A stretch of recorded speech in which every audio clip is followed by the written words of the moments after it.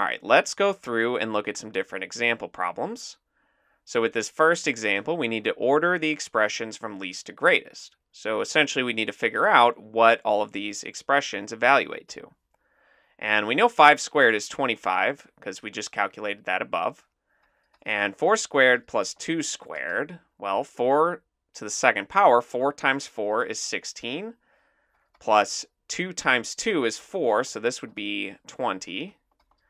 And then this last one, 6 squared minus 6, we do the exponents first, so 6 times 6 is 36, and now we can do subtraction, so we get 30. So least to greatest, the 4 squared plus 2 would be first, or I should say 4 squared plus 2 squared. Then the 5 squared is in the middle, and the 6 squared minus 6 is the greatest. Now, moving on to example number 2, we need to evaluate the following expression. So I'm going to rewrite the order. And when I write PEMDAS, I usually write the M and the D together and the A and the S together. That just reminds me that multiplication and division are really the same thing, just opposites. And the same can be said of addition and subtraction. So I don't see any parentheses, so we can move on to exponents next. So we have 2 to the 8th power, which is 2 multiplied by itself 8 different times. And so if we do this, we get 4, then 8, 16, 32, 64, 128, and 256. And then if we rewrite this, we have 256 minus 10 minus 15 divided by 3. So then after exponents, we go to multiplication and division. There's only one expression here that contains either multiplying or dividing. So we can do 15 divided by 3, which is 5. So you get 256 minus 10 minus 5. And then now we can go to addition and subtraction. 256 minus 10 would be 246. Minus 5 would be 241. But again, if you just type this directly into the calculator, you should be able to get the exact same answer.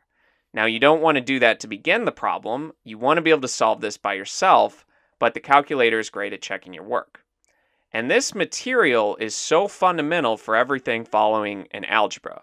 So you don't want to cheat yourself on this. You definitely want to achieve mastery of order of operations before moving to anything more complicated. Just because, as you'll see when you get into algebra, you use this concept over and over and over again. On to example number 3. Again, we're evaluating the expression. Now we have 8 to the 3rd power, 8 times 8 times 8. This would be 64 times 8, which you can either put this into a calculator or you can do 8 times 60. Let me rewrite that 8 really quick. So you can do 8 times 60, which is 480, and then add that to 8 times 4, which is 32.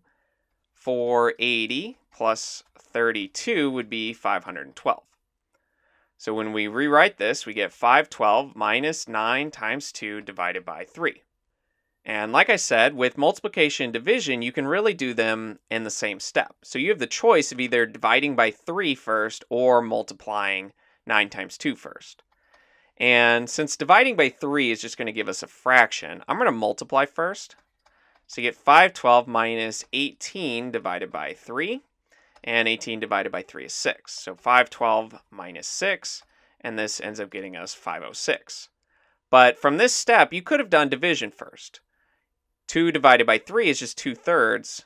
And 9 times 2/3, if we write 9 as a fraction, we can multiply straight across. You still get 18 over 3, which is still 6.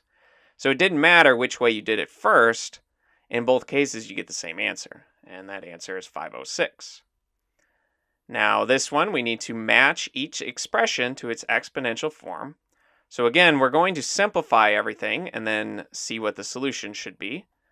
So we're going to do parentheses first. So we get 5 when we do 3 plus 2 because we can simplify that set of parentheses.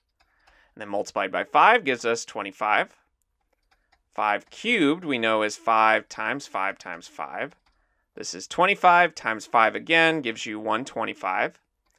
And then 10 squared over 2, you do the exponents first. 10 times 10 is 100. Divided by 2 is 50. So this is correct, and these two need to flip. So this would be 125, and this would be 5 squared. And let's do one more example problem. We have this expression here, and let me just rewrite our order of operations just so that we have it. And we know we need to do parentheses first. So we can ask ourselves, can we simplify this expression in parentheses? And in this case, we can, since 8 minus 5 is just 3. We're going to raise that to the 4th power and then add that to 7 squared. The next step, we did parentheses, now we do exponents. So we have 3 to the 4th, which is just 3 times 3 times 3 times 3. This is 9, that's 9. And 9 times 9 gives us 81. And 7 squared, we know it's just 7 times 7, which is 49. So rewriting this, we have minus 4 times 3 to the 4th, but we know that's 81, plus 7 squared, which is 49. And then minus 4 times 80 would be minus 320. And then minus 4 times 1 is minus 4, so this would be minus 324 plus 49. And if we add 50 to this, that would bring us to minus 274. And so we got to add 1 back. So this is minus 275. But again, just take this and put it directly into the calculator as it's written, assuming you have a graphing calculator.